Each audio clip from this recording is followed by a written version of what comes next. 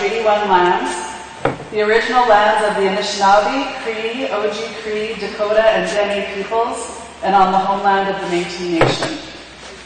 My name is Laura Perella, and I have had the pleasure of working as principal of Warren Collegiate over the past year. I would like to start my welcome with a thank you to the graduates. Entering a new school community as an administrator can be a very challenging adventure, but I have to say this was the perfect year to join Warren Collegiate. You are a truly phenomenal group of young people. From my very first visit, where students opened the door to welcome me into the building, to the teamwork it took to pull off this incredible setting together, I have witnessed many small and grand gestures that show you to be strong, independent, kind, and encouraging leaders of our school.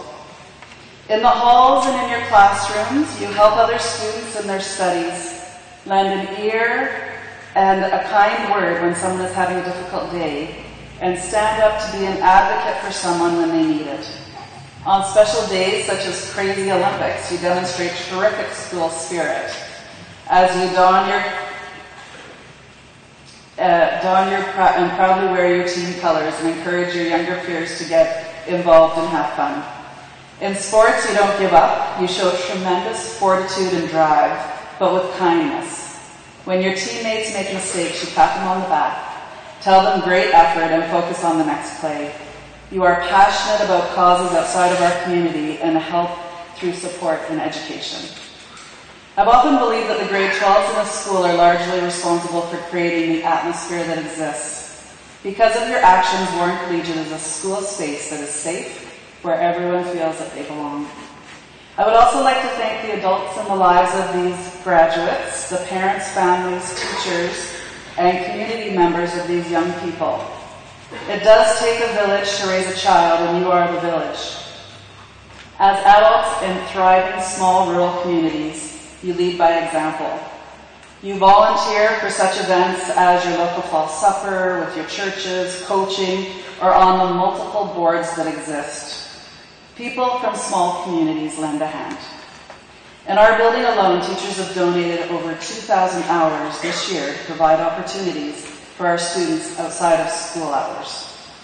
So thank you to all of the adults for being a village. Looking at the stage today, we have a lot to be proud of. I would now like to call upon Mrs. Brad, one of our local school trustees, to bring greetings from the board.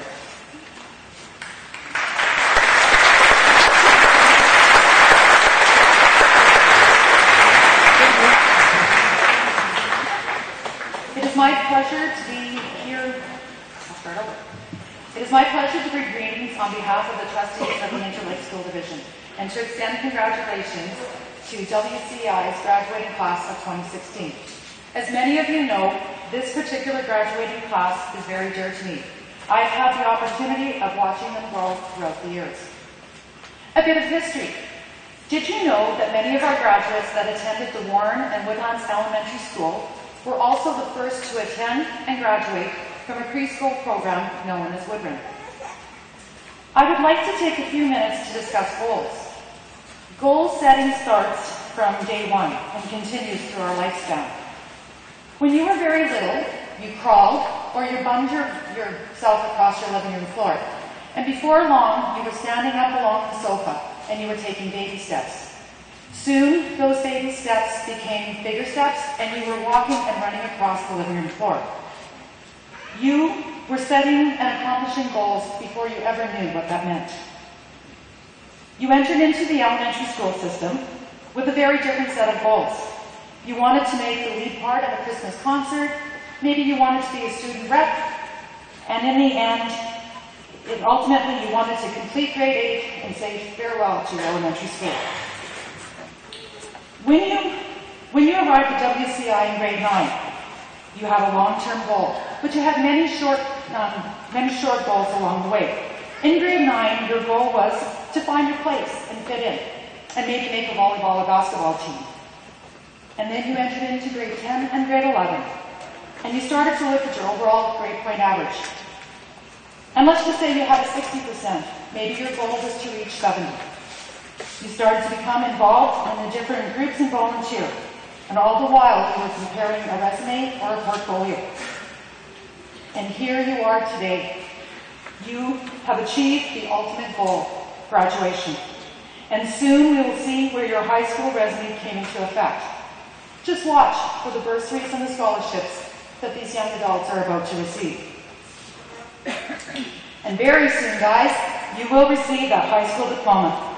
And please never make light of this accomplishment. It is without a doubt one of your biggest milestones. In today's world, a high school diploma is extremely important. If you watch the career postings and job advertisements, you will notice that many of them ask for a high school diploma. It will help you to get your first job. And for those that are entering into the trades or off to community college or the university, you need to have your diploma in order to attend.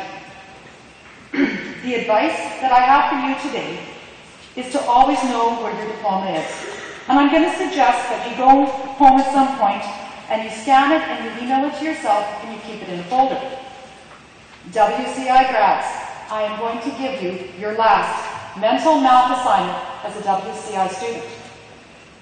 Now quickly guys, I graduated in 1983. How many years ago?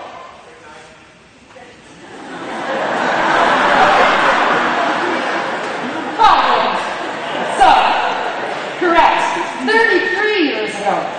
And each time I apply for a new job with the federal government, I am asked to show proof of my high school diploma.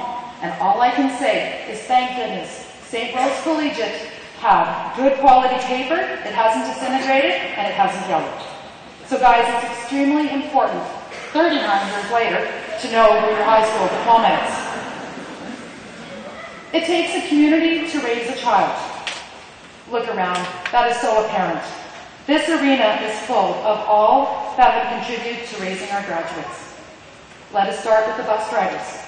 For the past 13 years, many of our graduates have been on the bus daily and have been with the same bus driver for the entire time. Please know, they watch, they hear all about you, and they celebrate your successes along the way. Our custodial staff. Let's face it, graduates. I am sure that each one of you at one time or another, over the past 4 years, have been in the school after hours. Maybe it was driver's ed, a choral practice, volleyball, basketball practice.